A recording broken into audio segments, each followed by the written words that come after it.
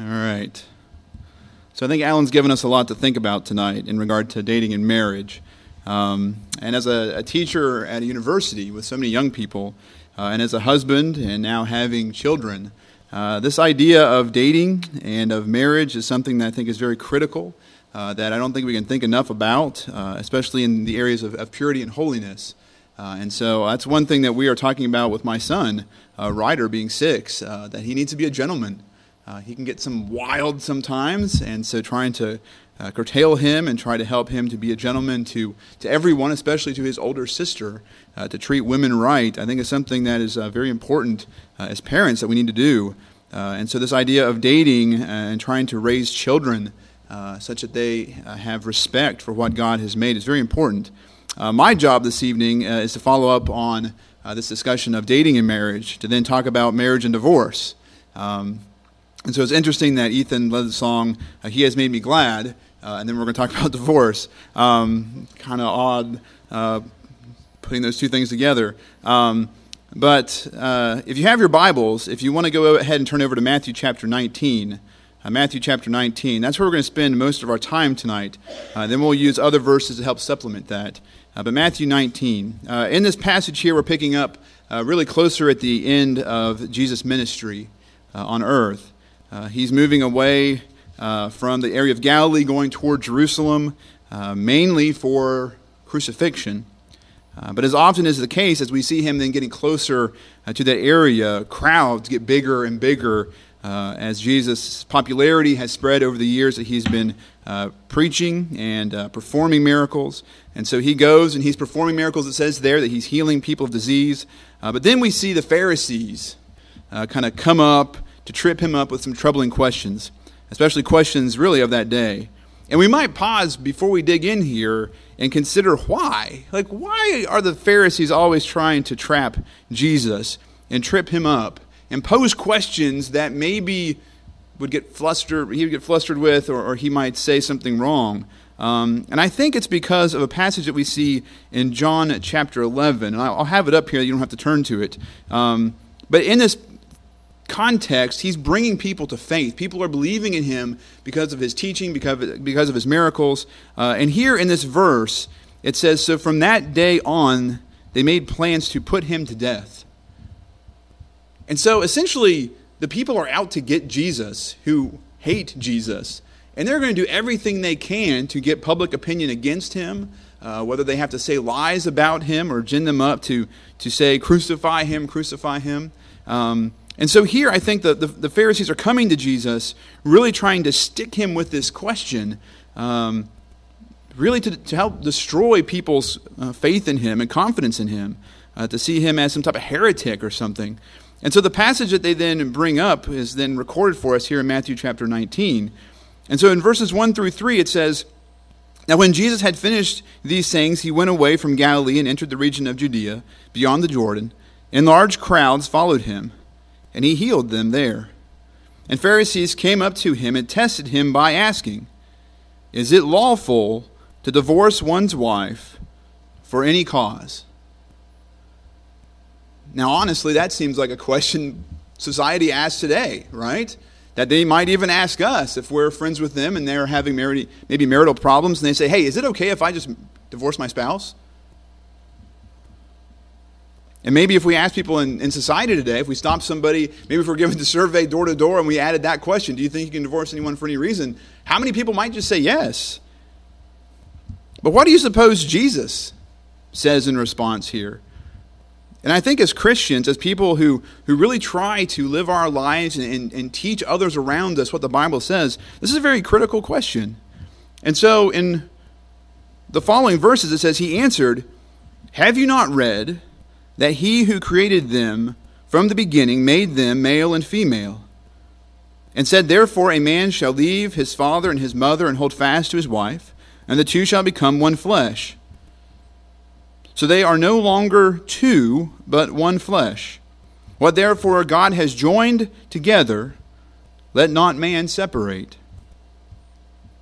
And so Jesus returns to the text that we looked at last night, to creation.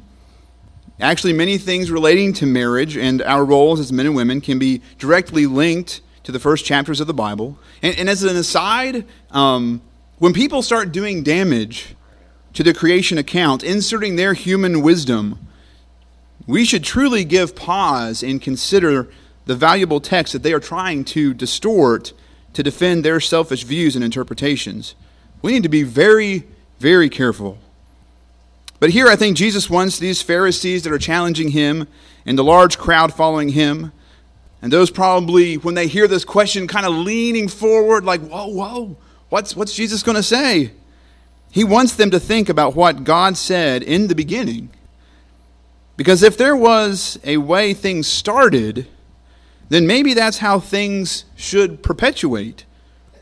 It's interesting, if you look at where Jesus is right now, geographically at this point in time, he's back in the area where John the Baptist was, where he was teaching and baptizing people there.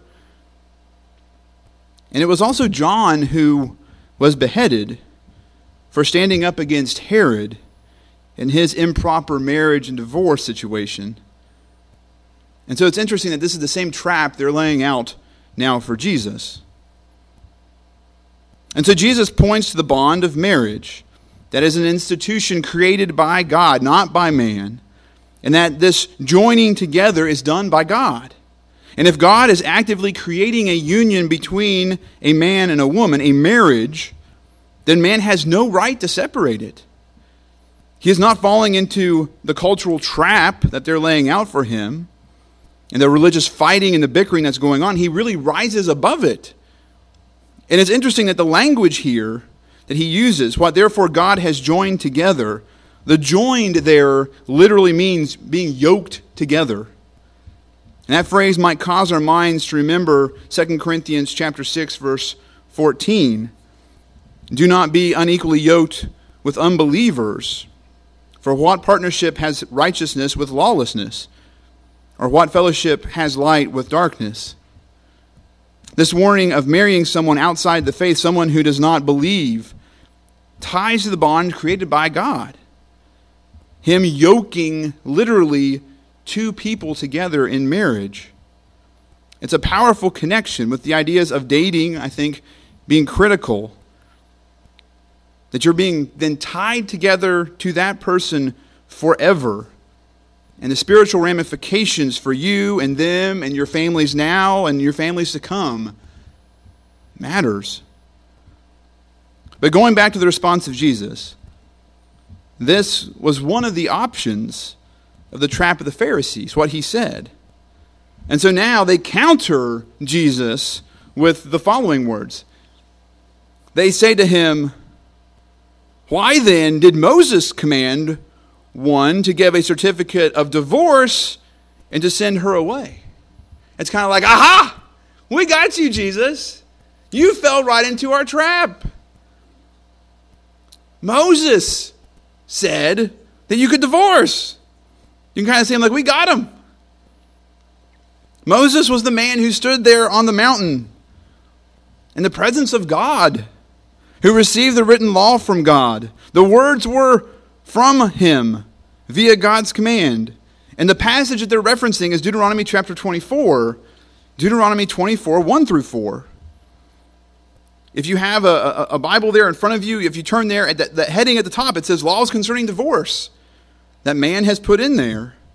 And it says, when a man takes a wife and marries her, if then she finds no favor in his eyes because he has found some indecency in her, and he writes her a certificate of divorce and puts it in her hand and sends her out of his house, and she departs out of his house, and if she goes and becomes another man's wife, and the latter man hates her and writes her a certificate of divorce, and puts it in her hand and sends her out of his house, or if the latter man dies, who took her to be his wife, then her former husband who sent her away may not take her again to be his wife after she has been defiled, for that is an abomination before the Lord. And you shall not bring sin upon the land that the Lord your God is giving you for an inheritance. You can almost feel for the Pharisees, this is like their trump card, right? They had this hidden in their back pocket. If the law of Moses allowed it, then what Jesus is saying isn't right. He's trapped. Now I want you to think about that for a minute. trying to justify our actions because we want a certain outcome. Do we ever try to use the Bible to justify our sin? Do we ever try to defend evil by distorting good? Yes, we do. The church does it and the world does it. Why? Because we're human. Our humanity pulls us toward sin, and we do not want others to condemn us. And so we justify ourselves in whatever ways we can find. But look at the words of Jesus then in verse 8 in response. He said to them, "Because of your hardness of heart, Moses allowed you to divorce your wives. But from the beginning, it was not so." The young people today might call that a mic drop. That Jesus turns the accusations against him as if he's the one in the wrong.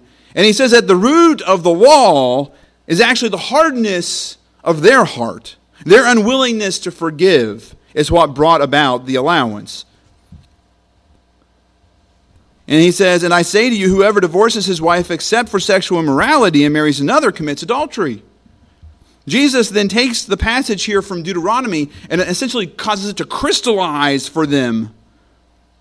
The entire discussion then hinges on the violation of what God joined together. It turns the attention to those in the marriage and focuses on the idea of adultery. Jesus says that adultery violates the marriage. And because of that, then, divorce is allowed by the innocent party. If one of the two in the marriage divorces the other for a cause other than adultery and marries another, then they become the guilty party in the marriage. The reason Jesus takes this argument from the side of men, and some people want to take this passage and use it only for men, the reason that he takes it from this side is because that's what the passage in Deuteronomy is looking at. And so he uses that same perspective, that it equally applies to men as it does women.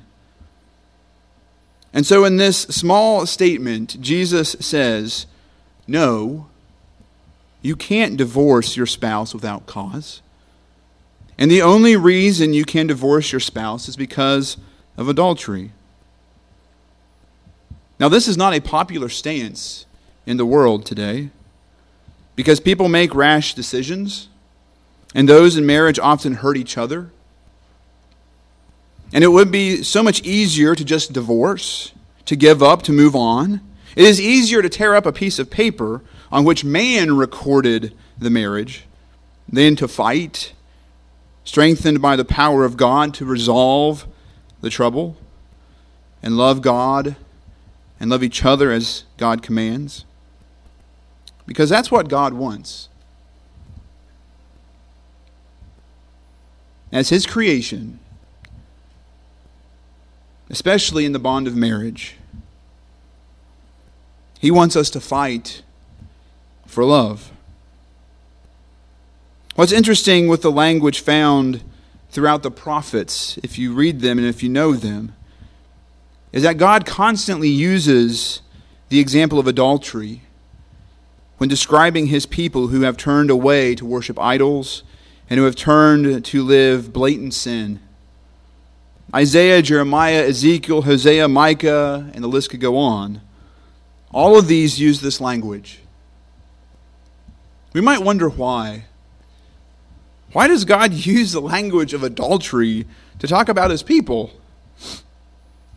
Because the sin of adultery is personal. It violates the intimate relationships of those who are to love each other. Till death do us part, as we say. Consider the words of God to His people in Malachi chapter 2, beginning in verse 12. Here he's talking to a people about their lives. He says, here's another thing you do. You cover the Lord's altar with tears, weeping and groaning because He pays no attention to your offerings and doesn't accept them with pleasure. You cry out, why doesn't the Lord accept my worship? I tell you why. Because the Lord witnessed the vows you and your wife made when you were young, but you have been unfaithful to her, though she remained your faithful partner, the wife of your marriage vows. Didn't the Lord make you one with your wife? In body and spirit you are His. And what does He want? Godly children from your union. So guard your heart. Remain loyal to the wife of your youth. For I hate divorce, says the Lord, the God of Israel.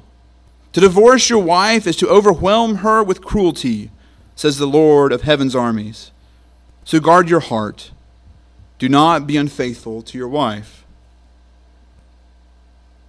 I think here you can hear God's pain in this message.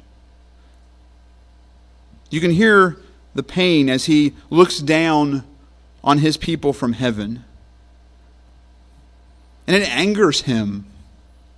As it says there in verse 16, for I hate divorce. But though there is anger, I think there's also pain. That it breaks His heart to see the cruelty of those that say they love each other and those that say they love Him. So how do we handle this message of God, of our Lord, when it comes to real life situations where marriages are struggling? How do we convince people to consider the great magnitude of marriage and their vows before they make them? How do we help people do what is right when there is so much pain and heartache? I do not believe Matthew records Matthew 19 after the content of Matthew 18, such that it's a coincidence. If you were to go back and look over Matthew chapter 18, it's about forgiveness. It's about going to your brother who's caught in sin to help bring them back to God, to help bring them to repentance, that there might be forgiveness. It's about being merciful to those who wrong you and trying to resolve issues to save souls. Because that is how marriage and divorce issue, I think, really boils down. It comes down to doing what is right for the sake of our soul. So what would Jesus do? Especially in light of the fact that He was not married. If the wife of Jesus cheated on Him and committed adultery, do you think Jesus would give her a certificate of divorce? We can't really answer that question with specific realities. But I would encourage you to read through the book of Hosea and see how God uses the relationship between Hosea and Gomer to parallel the love for His people. As God's people are turning away from Him, and it says they're playing the whore, they're bound to idols, they're prostituting their spiritual lives, even their physical lives, to sin. And what does God show? Well, in Hosea chapter 3, it's a short chapter, only 5 verses, you see Gomer seemingly go into this life of prostitution. And you see then God telling Hosea to do something, and parallels then being drawn. And the Lord said to me, go again, love a woman who is loved by another man, and is an adulteress, even as the Lord loves the children of Israel, though they turn to other gods and love cakes of raisins. So I bought her for 15 shekels of silver, and a homer and a lethek of barley. And I said to her, you must dwell as mine for many days. You shall not play the whore, or belong to another man. So will I also be to you. For the children of Israel shall dwell many days without king or prince, without sacrifice or pillar, without ephod or household gods. Afterward the children of Israel shall return and seek the Lord their God, and David their king, and they shall come in fear to the Lord, and to His goodness in the latter days. It's interesting here, there at the beginning, how it talks about the woman, how she's going after these other things, how God's people are going after these other things. And I don't know if you noticed the parallel in some of the verses that Alan read, though from Song of Solomon, I believe it's in chapter 2, verse 5, talking about the raisin cakes and how those were associated with love. Here, there in verse 1, it talks about how they're turning after other gods and love cakes of raisins. That you see this seemingly good thing there in Song of Solomon then being turned into an abomination here in Hosea's days. But God says, I'm going to forgive the adulterer. He's willing to forgive the prostitute. He's willing to forgive if they'll turn back to him. He uses then Hosea and Gomer's relationship as a physical representation of his love for his people. And because our sins are ever before us and will condemn us in the end if we are not willing to repent, the heart of God is never hardened, such that he will not accept our genuine repentance. He will forgive. Alan last night offered a general invitation for us to consider our own lives as we consider these topics this week, and I thought it was a good way to approach these topics, because maybe you're single and you're not in an opportunity to divorce anyone, or maybe you are married. But in all of this, can this be us? In a world that glorifies divorce, that looks forward to the next immoral relationship, that laughs at subsequent divorces and mocks people that are suffering as their spouses cheat on them in the news, can we be a people that extend forgiveness on par with God and his forgiveness? If our spouse violates our marriage, can we be like God and offer forgiveness and hate divorce so much that we take back the one that has hurt us so much? Can we as God's people love others like this? I know there are some here who are considering marriage. Our brother Lee here is getting married very soon. But as we consider marriage, and if we're in a dating relationship that Alan highlighted, can we talk to the one that we love so very much and openly address the future faithfulness to which we are committing? Can we as God's people live in the love of Christ that can set an example of marriage in the 21st century that turns the tide when it comes to the destructive decision of divorce? There are many statistics that suggest that divorce is rampant in our country, but not only with those that do not trust in God, but also in the church. Can we as the church help turn that tide? I hope we can. And I hope the topics discussed tonight can help all of us, single, engaged, married, divorced, widowed, understand how much God loves us and how much he wants us to go above and beyond the love demonstrated by the world, to love others as God does.